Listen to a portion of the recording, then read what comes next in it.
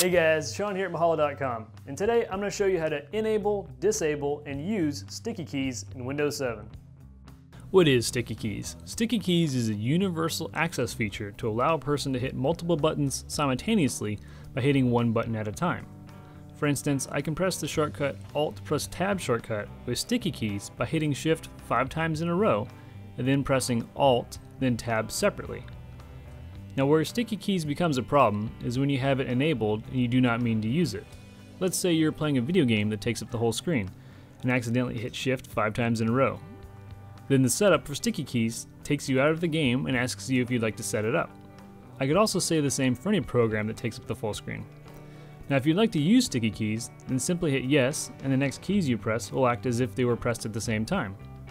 For instance, if you wanted to press Alt then Tab, they would act as if they were pressed at the same time. Although if you open sticky keys on an accident just by pressing Shift 5 times, you can fix that so you don't have the same problem again. To disable sticky keys, just open the Start menu and type in Keyboard How in the search column and press Enter.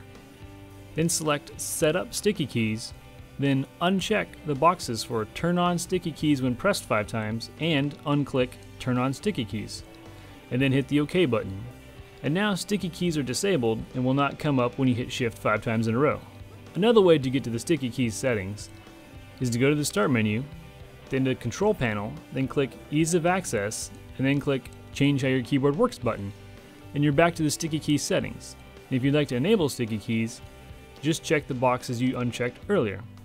So there you go. You now know how to disable and enable sticky keys in Windows 7. If you'd like to stay connected to this learning course, make sure to subscribe and feel free to rate and comment below. Also, if you have any requests, you can send them to requests@mahalo.com. And thanks for watching.